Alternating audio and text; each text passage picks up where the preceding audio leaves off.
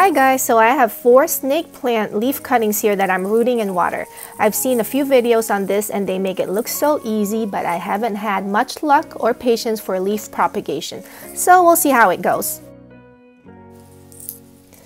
Alright, so it's been about 6 weeks or over a month later and I don't see much action going on with these leaves except for one. So let's see. So this one, nope. Nothing for this. And nothing for this one. So out of the 4 leaf cuttings, only one has rooted. And you know what? I'm happy with that. Leaf propagation is not my preferred propagation route. I'm glad one has rooted. So what do we do now? We're not even halfway done. Now we have to transplant this in soil and wait another few weeks for a baby plant to shoot out. Hopefully this little guy makes it all the way to the end. But there's really no guarantee, so I'll just hope for the best.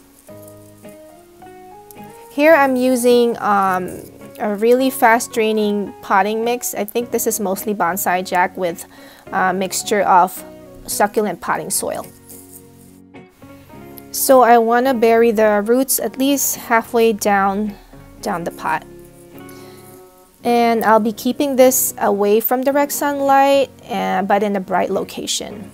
And I'll be watering the soil whenever it feels dry, every few days.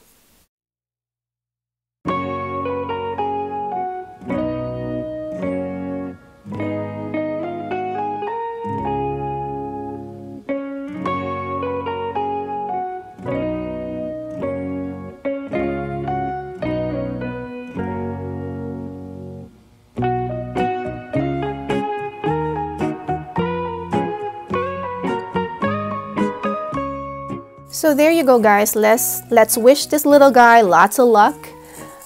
Thanks so much for watching. I hope you have better luck than me propagating your snake plant leaf cuttings. Thank you so much for watching. Please like this video and subscribe to this channel if these are the types of content you'd like to see. We really appreciate all your support. Have a great day and happy gardening!